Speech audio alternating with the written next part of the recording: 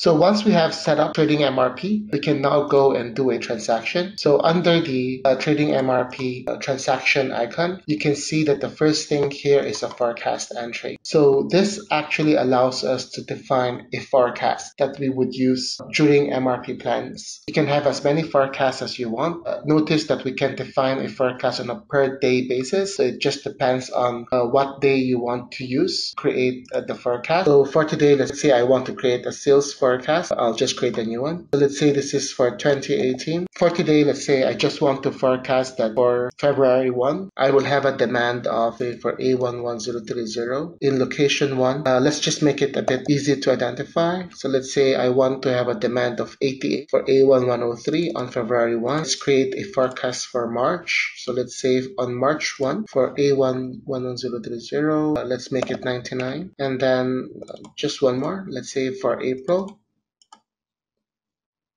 let's create a demand of 111. So this is now an example of a forecast. Obviously in Sage, you can always import export. You could create a forecast in Excel and then import it into the system. So let's use this forecast for our example. And then at this point, I will now go into the planning run window. So this is where the planner actually generates an MRP plan for the trading MRP module. So you can see that the first thing that we have to select is a network. Let's say this is my plan for the East Coast. Notice how I can have as many as 5 plan records for each network, which the planner can use to play around with the data. I can then select which forecast I want to use. So let's use 2018, and then notice how I can also select a calendar.